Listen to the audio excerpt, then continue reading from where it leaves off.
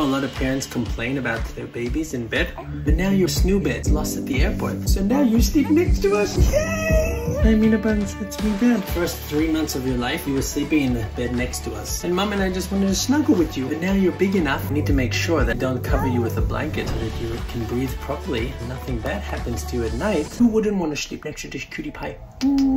I'll see you in bed very soon, Aminabunz. Much love.